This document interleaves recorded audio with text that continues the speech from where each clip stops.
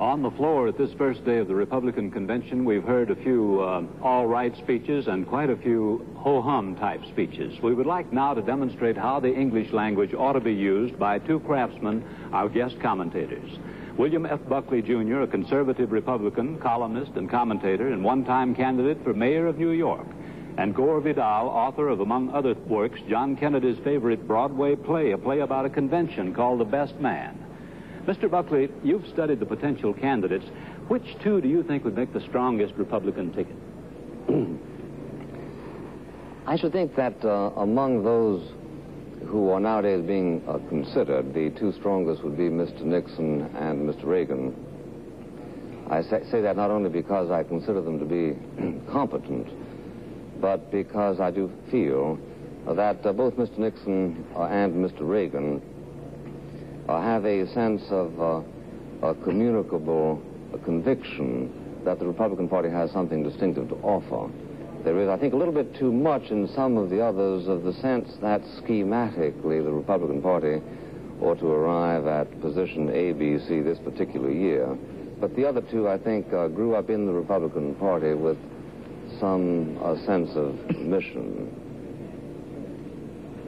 Mr. Vidal, can you make the onerous effort of hypothesizing yourself a Republican for just a moment and saying which two you think would be strongest if you wanted to win for the Republicans? Well, that's quite easy for me, since don't think of myself as a Democrat either. I would say that watching the convention this morning, it became quite clear to me that John Wayne and his daughter would be the ideal ticket for the party. But thinking about the country's interests, I would say that if Rockefeller and Percy were a ticket, they could certainly do very, very well in picking up a great deal of disaffected Democratic votes, particularly if McCarthy should be spurned in Chicago, which may very well happen. I could see about half of the young activists of the McCarthy movement coming out for Rockefeller and Percy. Rockefeller and Reagan would certainly be a much more certain ticket for the Republicans to win with. But if they did win, I wouldn't like to be Mr. Rockefeller. Somebody from Orange County might speed up the electoral process. So all in all, I would say that Rockefeller was the best man for the independents and Democrats that might vote for a Republican. One of the conspicuous features of this convention has been the way all the Republican leaders have played down ideology. There have been no floor fights, none are scheduled. The platform wasn't really fought over. This is good perhaps for winning votes, but it does blur the rationale of the Republican Party. Mr. Buckley, what does the Republican Party stand for now? Is it in flux or what? Yes, it is in flux. Actually, all political parties should be, to a certain extent, in flux. The question is whether or not the Republican Party believes strongly enough in a series of convictions to convince a lot of voters that there is inherent in the Republican view of life a certain stability which is associated with the growth of the United States. Now, if I may say so, Mr. Smith, it's extremely interesting and extremely lively to sit by and watch professional critics of the Republican Party burlesque people whom the Republicans themselves tend to like. You may have forgotten that a few moments ago we were treated to Mr. Gore Vidal, the playwright, saying that after all, Ronald Reagan was nothing more than a, quote, aging Hollywood juvenile actor. Now, to begin with, everybody is aging. Even you are, Bill. You are, Bill. Yes. Yes, so therefore, that adjective didn't contribute anything extraordinary to the human understanding. Then he said Hollywood. Now, one was either acted in Hollywood during the time Mr. Reagan acted, or one didn't act at all.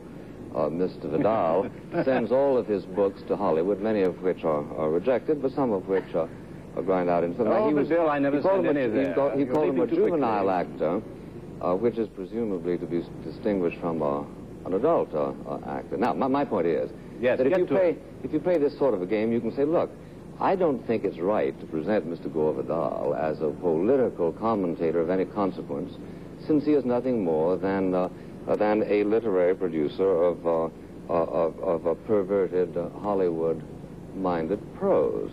Now, Bill, I think this time around, for the very simple reason now, Bill, if I may say just as I think ABC has the right, idea, Bill, just as I think ABC has the authority to invite, I'm almost through. No, you're not, in every sense. Let Mr. Buckley finish this sentence, then Mr. Vidal, I assure you time to refute it. That ABC has the authority to invite the author of Myra Breckenridge to comment on Republican politics. I think that the people of California have the right, when they speak overwhelmingly, to project somebody into national politics, even if he did commit the sin of having acted in movies that were not written by Mr. Vidal. How about Mr. Vidal's answer to that now? Well, as usual, Mr. Buckley, with his enormous and thrilling charm, manages to get away from the issue toward the comedy.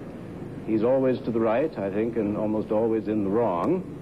And you certainly must, Bill, maintain your reputation as being the Marie Antoinette of the right wing, and continually imposing your own rather bloodthirsty neuroses on a political campaign.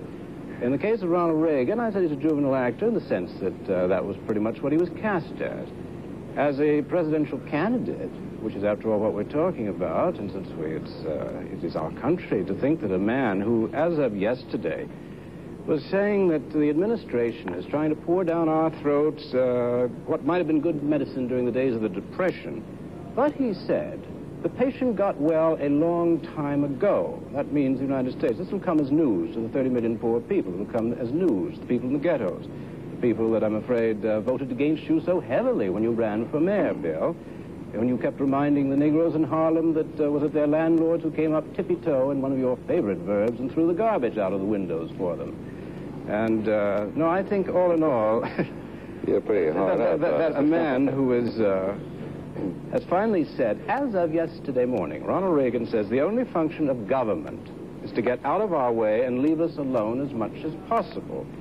Now, on this occasion, I'm afraid I have to agree with William Buckley, the distinguished thinker, when he says, my favorite quotation from him, I have a treasury here, today as never before, the state is the necessary instrument of our proximate deliverance.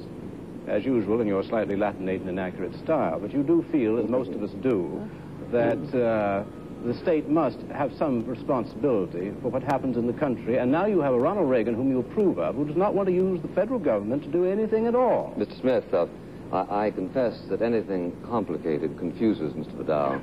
This has been plain for a very long time.